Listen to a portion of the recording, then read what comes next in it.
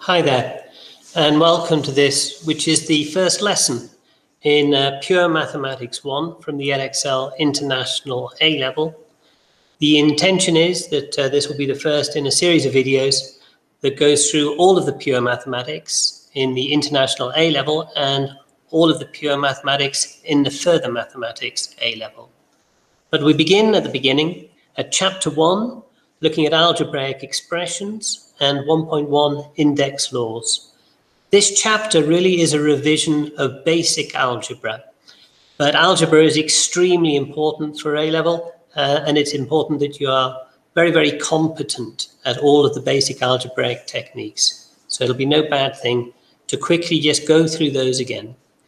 We begin with the index laws. So for instance, if you had multiplication, something like x to the m times by x to the n, x cubed times by x to the 4, for instance. Now, what does that mean? Well, it means you've got 3 x's multiplied together for x cubed, multiplied by another 4 x's for x to the power of 4. That will be x to the power of 7, because in total you've got 7 x's multiplied together. X cubed times x to the power of 4, we added these 3 x's to those 4 x's.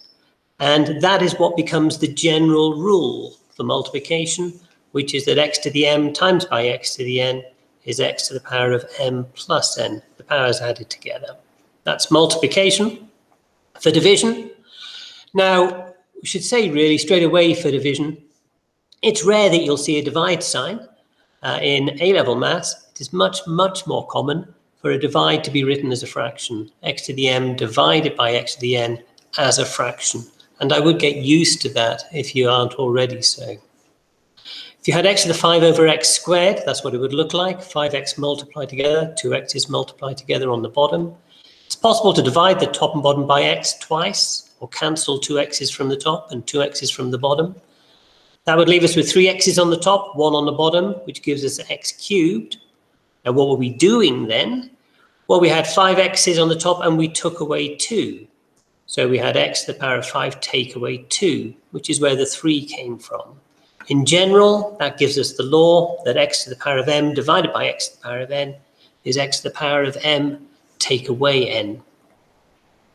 Slightly more confusing is when you have a power of a power. So x to the power of m all to the power of n. What does that mean? Well, let's look at the example x squared all cubed. X squared cubed means x squared times x squared times x squared 3 times. That comes from the cubed. That would mean x times x times x times x times x times x. You've got 2 x's multiplied together 3 times, which is why you get 2 times 3 and x to the power of 6. And in general, that becomes the law x to the power of m all to the power of n is x to the power of m times by n. The 2 indices there multiplied together. There is a special case of that which is worth considering, where you have 2 things inside the brackets, say xy all to the power of n. That is equal to the first thing to the power of n times by the second thing to the power of n. You can take the n inside, but does need to go with everything that you're multiplying together. So for instance, xy cubed is the same thing as x cubed times by y cubed. More complicated than that, if you had 5x cubed y squared all squared, you'd square the 5. 5 5s are 25. X cubed squared, you do 3 2's. That gives you the 6. Y squared squared, you get 2 times 2, and that gives you the y to the power of 4. Okay, that comes to our first set of examples. Now, what you should do is this. Pause the video and have a go at doing those 6 examples yourself. When you've done your best at doing them, then restart the video and I'll talk through each question. Okay, we'll go through these together. So the first question, x cubed times x to the 4, we just add the powers. 3 plus 4 gives us 7. 2a cubed times 3a to the 4, we do 2 times 3, that gives us the 6, and then we add the powers. 3 plus 4 gives us a to the 7. b to the 7 divided by b squared, we do 7 take away 2, that gives us b to the power of 5. 12x to the 5 divided by 3x squared. 12 divided by 3 gives us the 4. For the powers, we need to subtract them. 5 take away 2 gives us the 3. The fifth question, if you had 5a cubed squared times by 3a to the 4, the first thing would be squaring this bracket. 5 5s are 25, 2 3s are 6. And then we need to multiply these two terms together. 3 25s gives us the 75. Adding the powers gives us a to the power of 10. The sixth question, first thing we need to do is square this bracket. 4 4s are 16. 2 5s gives us a to the power of 10, divided by 2a to the 4. We do 16 divided by 2. That gives us the 8. And then with the powers, we do 10 take away 4. That gives us the a to the power of 6. Another set of examples, a few brackets to multiply and a couple of more complicated fractions at the bottom. Again, have a go at doing these yourself. Pause the video and then come back when you're ready. Okay, we'll go through these together. The first question, multiplying out the brackets, 5 3s are 15, x times x squared gives us the x cubed, 5x times the x is 5x squared, and 5x times the minus 3 gives us the minus 15x. The second question, multiplying these two together, we get the minus 8a cubed, minus 4a cubed times the 3a gives us minus 12a to the 4, and minus 4 times minus 4 is plus 16, and the a cubed times the a squared gives us a to the power of 5.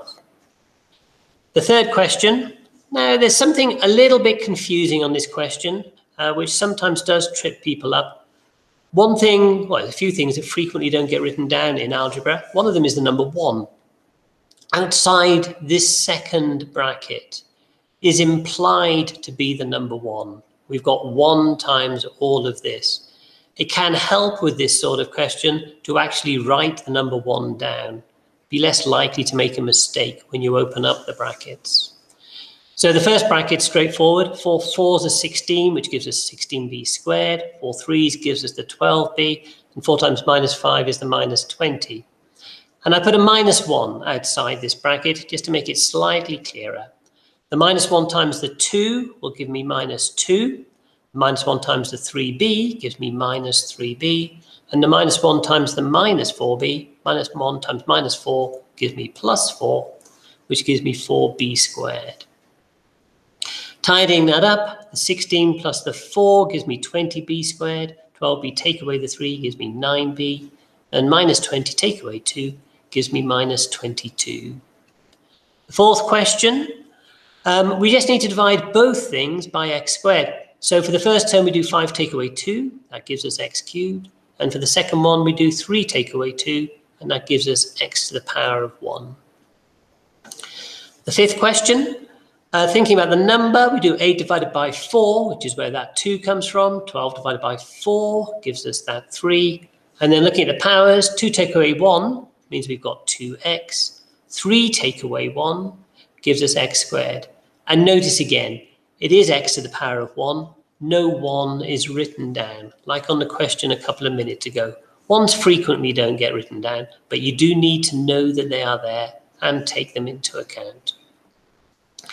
The sixth question, first thing you do is square this bracket. So 4y cubed all squared, 4 4s are 16, 2 3s are 6, so we get y to the power of 6. Next thing I would do is divide everything by the 2y cubed. So 16 divided by the 2 is 8. 6 take away 3 gives me that 3. Minus 6 divided by 2 is minus 3. And 5 take away 3 gives me the 2 there in the y squared. And that gets us to the end of this lesson. If you have the textbook, then go to page 3 and have a go at exercise 1A. Thank you very much for listening, and cheerio.